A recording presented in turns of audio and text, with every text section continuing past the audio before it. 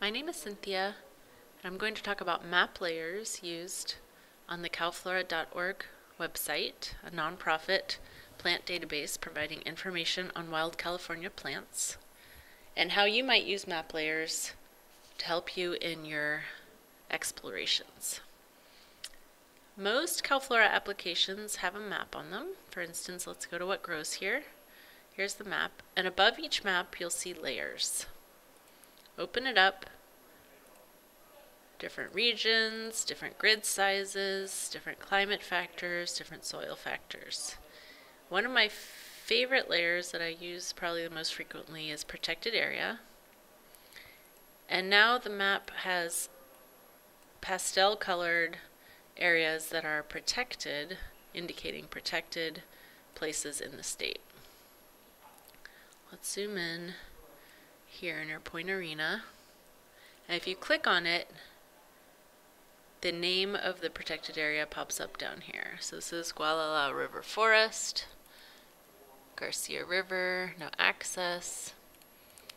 And up closer to Manchester, we have Manchester State Park.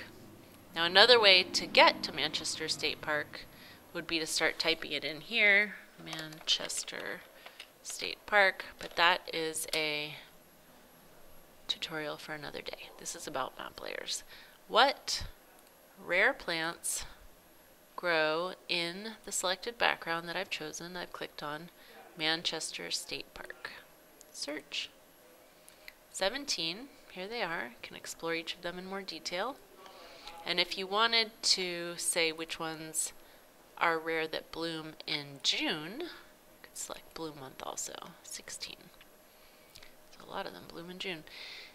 Another map layer that is, well, they're all useful, but it might be interesting to look at here, is watersheds. We back out the map.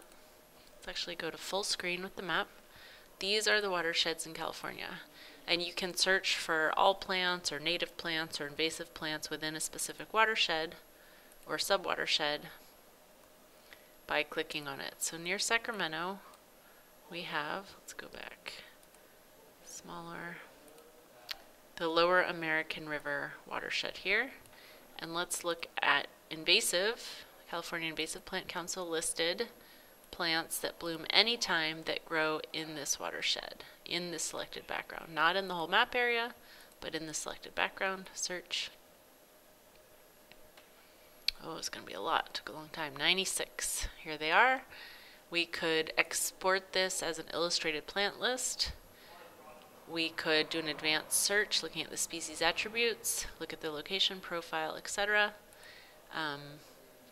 That's another way to use map layers. And one more, I mean, there's a lot more things to talk about in terms of map layers, but just do one more here. Let's look at serpentine. If you're into serpentine plants, back it out. Actually, it's hard to see the serpentine layer, so let's make it outline, thick outline. There we go. All right, here in the Mendocino National Forest are some serpentine areas. And if you would like to see which plants grow in this specific serpentine area, Unit 3, number 116, in the selected background. You know, I'm just going to say in this map area, including these 3 serpentine polygons, what plants grow there at all. 382.